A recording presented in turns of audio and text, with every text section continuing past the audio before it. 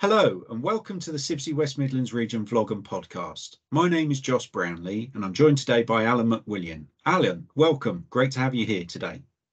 Thank you, Josh. Thank you for asking me. My pleasure. Alan is a building services engineer with nearly 40 years of experience and has witnessed the transformation of the building services and construction industry.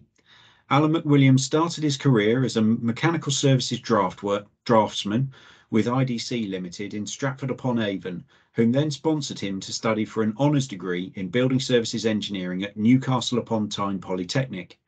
Following graduation, Alan returned to IDC, where he started his professional career as a graduate mechanical services engineer, working on various pharmaceutical projects in the UK and Belgium.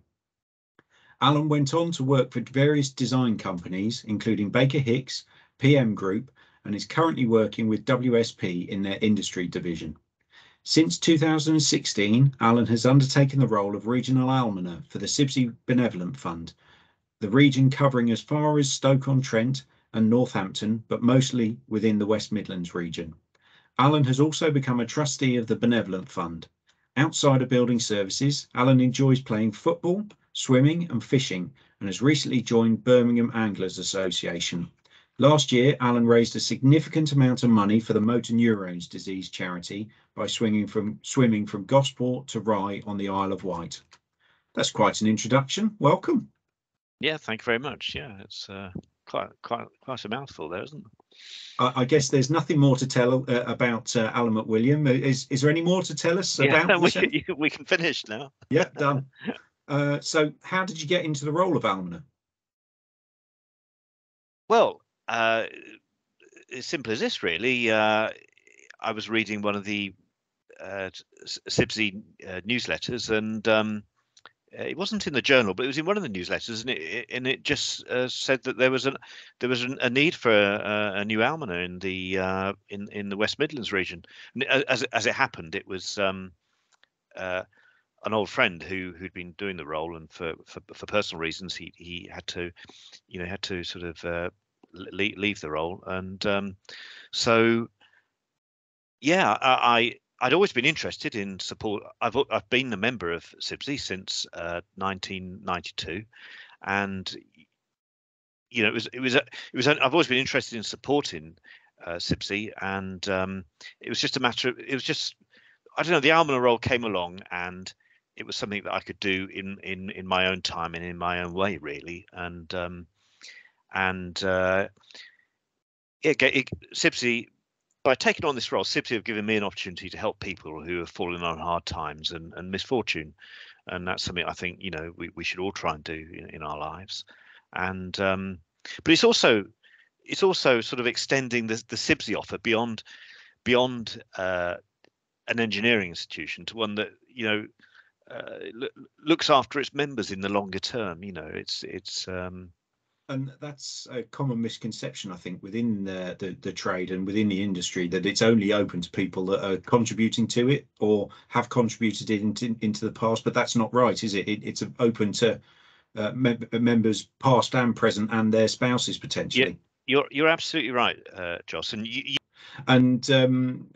I recognise that it's a sensitive subject, and confidentiality is obviously the utmost importance. But one of the ways that I believe the fund has assisted past or present members and their spouses and partners is conversions of bathrooms when people's mobility starts to suffer or go downhill.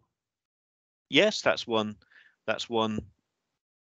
way it's been used for in the past, and also the cost of replacing boilers when boilers have failed, or maybe the cost of supporting heating bills.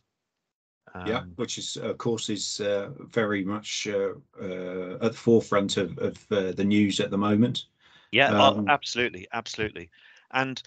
But what I'm also, keen on doing, and this is actually spreading the word and reaching out to younger people who might be in need of assistance as well. Yeah. Younger people in our industry, of course, And am I right in thinking that it's available to members of any age, not just those of senior, or so, you know, as you say, those that are younger, if they fall on hardship or need some help and support, then that's what the fund is there for the members and past members. Yes, for any grade of member, there might be some rules on the time. There might be a minimum time that you have to have been a member, but it's for any grade. Okay. Generally, what happens is I get, you know, someone would approach CIBSE HQ at Balham, and then they'll refer them on to me if they're in the West Midlands. Or actually, there is no almoner. I don't believe there's an almoner in the East Midlands, so I tend to get passed on East Midlands as well. Yeah, and it's just a confidential one-on-one chat to start with, I guess, to Absolutely, yeah. see Yeah. how we can assist or how the fund can assist. That's right, yeah. Yeah, and right. yeah, all things are confidential. What interested you about it? Was there anything else that interested you about it?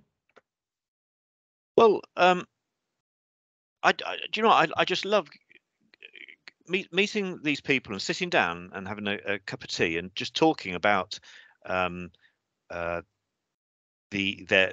memories of the industry, or in the case of a partner, a wife, or a widower, you know, listening to stories from when those people were working in the industry, about projects, about buildings, and about the people as well, particularly about the people and the friends they made and the good and the laughs they had in the industry. Yeah, I mean, I can just sit and listen forever, stories like that. Yeah, it's really interesting hearing the tales of, you know, how people wound up, some of the juniors, or you know, a particularly interesting moment on site, maybe, or in a plant room or something along those lines. Yeah, well, yeah, and that happened to me, so I can relate to those stories. Yeah. Anything you can share with us? Well,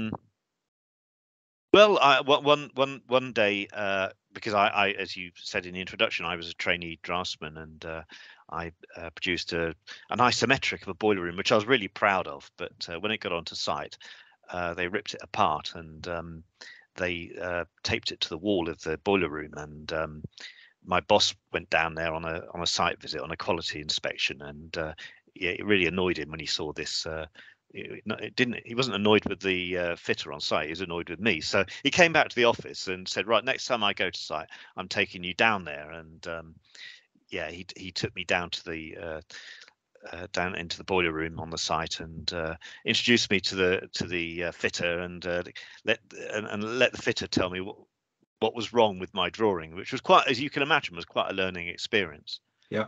And that story stuck in the company for a long time, actually. And when I left, they gave me a present. It was they had an artist in the company, and he sort of reproduced my boiler room isometric in a rather comical way, with these graffiti that had been written all over it, you know, about me and my abilities, to put it politely, in draftsmanship. Strainer valves put in upside down, and Yeah, all these things that as a youngster you didn't really appreciate, you know. yeah, well, you know, there's a fundamental difference between the lines and the circles and arcs on a drawing, whether CAD or by hand. That's right. Yeah, And but it was all done you know, to the benefit of everyone. There's no hard feeling. I didn't take any you know, hard feeling from it. It was just a learning experience for me. It was all a bit of a laugh at the end of the day, and well, yeah, I thank my boss for doing it. yeah, learning from the fitter, in, you Yeah, know, you might yeah, want to do it this way for future, because yeah, you know, this thread works this way and that valve works this way, yeah, and yeah, access to it and yeah. and Or you know, maintenance. or you know, how do you expect us to, you know, get that component, that heavy component, up to that level? You know, how do you tell me how you want us to do that? Because it's really Yeah, difficult. yeah, and bracketry and supports, and Yes, yeah, yeah. yeah. Do you get involved with sustainability and renewables? I do, because you know, it's very difficult to avoid it. I think at the moment, um, you know, I guess many of the companies we work with have their net zero requirements and aspirations. So that's one leader into the whole subject of sustainability and renewables. But of course, there's also legislation at the moment which is taking us along the road of carbon reduction, energy reduction, and well, if a client I'm working with doesn't have any strong feelings about the subject and the legislation isn't relevant, then personally I'll still try and push that, because that's what we've got to do. We've got to reduce carbon emissions. We've also got to reduce energy consumption, no more so than think what's happening now and what's going to happen to the running costs in the buildings that we're involved with, in building services design, because this problem we have with energy prices and gas prices, it might not go away. Yeah, for a long time. And any renewable technologies of particular interest to you?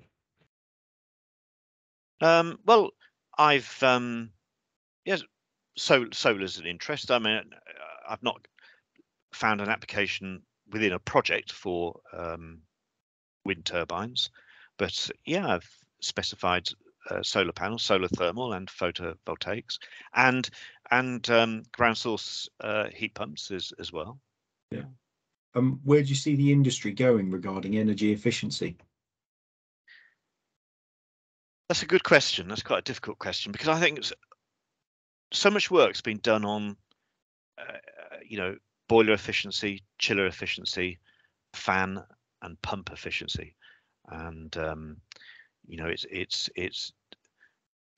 we now have to consider seasonal efficiencies, and it's difficult to, you can't keep improving. There are limits. So I think we all have to accept there are limits of what the boiler manufacturers can do and what the chiller manufacturers can do, and it might be that they're getting close to those limits now. So I think maybe where, and I don't know for sure, but where it might go next might be more control, more efforts and legislation surrounding system efficiency, and how how the dynamics of load within a building or a process interact with the system's controls, and that of the controls of the central plant. Maybe systems in buildings will be benchmarked, and we'll have to demonstrate every year that the system operating costs are achieving a certain predetermined benchmark.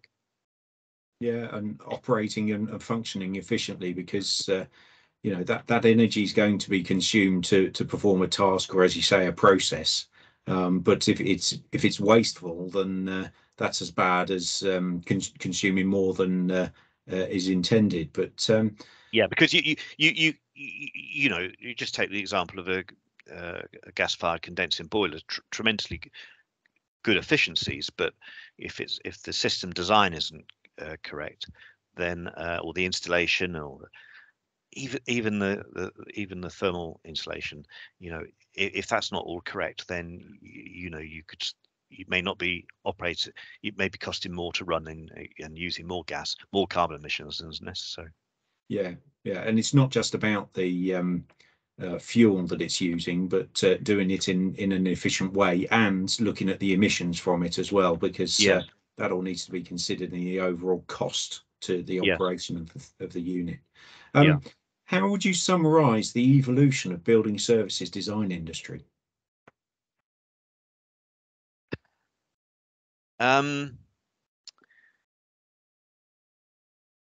It's more challenging, but not in a negative way. I mean, yeah, I'm trying to answer this. I think back to when I came into the industry 40 years ago. So that, obviously passage of time, and when I came into the industry 40 years ago, I wasn't at such a senior level as I am now. But I guess, there's no better person to ask about how the industry has changed than someone who came into it 40 years ago. So I think there's more legislation, regulations, and guidance now. And digital? Yeah, well, yeah, definitely. Although, definitely there's been a digitization, both at the design level and and the component level as well. But obviously, there's more emphasis on carbon emissions now, because when I came into the industry 40 years ago, global warming hadn't been heard of, had it? In the early 1980s, global warming was not an issue. I don't think many people realised what was going to happen.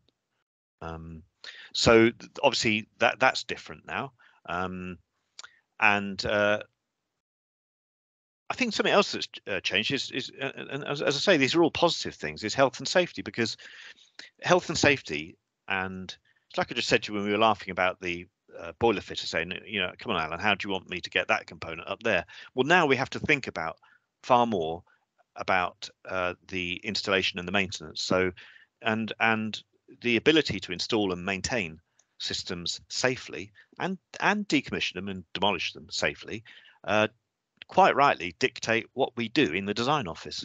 Well, it didn't used to be like that so much, I don't think. But we'll see. We've got CDM to thank for that. Yeah, all significant changes. Yeah, but also, sorry, but also I think the manufacturers, the supply industry, the manufacturing industry, the HVAC components, their pursuit of continued improvement. The products have evolved and the products are smart now, and there's so much more data and information for the designer to use. And of course, the internet has influenced the industry no end. Yeah. Well, thank you very much for joining us today and sharing what you have. Just a couple of last questions, if I may. What do you like to do in your spare time?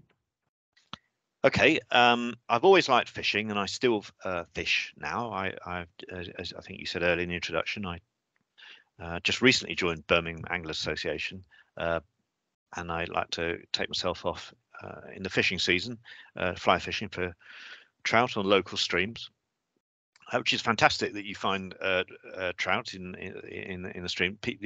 Despite what you hear about pollution. I'm a keen swimmer. I've had to take up swimming because my ankles no longer allow me to play football, because I have always played football as well, but I've had to stop that. And just the simple things in life, going out walking with my wife and picking blackberries and things like that, really. Fresh from the bush. Yes, fresh from the bush, yeah. And sloes, yeah. I like to every autumn pick the sloes and make my own sloe gin. Yeah, excellent. And have you made any lifelong friends in building services? Yes, I have. I'm pleased to say. I think that's quite normal. I think we all have made friends. All of us in building services have made friends from building services. Apart from you make friends from school, but as in the passage of time, they tend to drop off, and you make friends from areas like team sport, don't you, and things like that. But yeah, I've made lots of friends from the building services industry, and both within work and education. And one of the best friends I have now, I met him on the first day that I started at Garrett's Green, the technical college in Birmingham, back in 1982. That's so nice, I think, to be able to, still spend time with those people. Any fellow fishermen? Yes, there are. Yeah, well, there's two actually. Yeah, one who I see on a local river, which is lovely to bump into him on the riverbank, and one who lives down in Southampton, so I don't see him so much. So, yeah. Anyone you'd like to recognise that's helped you along your journey? Yes, wherever you are, wherever you're working, I think people try and help you, don't they, no matter what the stage you are. But when I've first started out in the industry, well, sadly he's no longer with us, but a man called David Webley, he was tremendous guidance and influence on me in every aspect. Good. And where can people discover more about you? Well, I suppose social media, from a work perspective, LinkedIn, or from a personal perspective, Facebook. So anyone's welcome to reach out to me, as we say these days, and request a friend request on LinkedIn or Facebook. And of course, regarding the CIBSE Almoner role, then you can contact me via the CIBSE website, or through Balham, the HQ in Balham. Yeah. Excellent. Well, thank you very much for joining and sharing with us what you have today. If anybody watching or listening would like to share your thoughts with us, please don't hesitate to do so. Also, if you'd like to feature in a future episode, or know of or can think of somebody that you'd like to find out or is an inspiration to you, please get in touch. Please like, comment and share, and we look forward to the next episode of CIBSE West Midlands Region Vlog and Podcast. Thank you, Alan. Yeah, thank you very much, Joss. I hope the listeners find it interesting.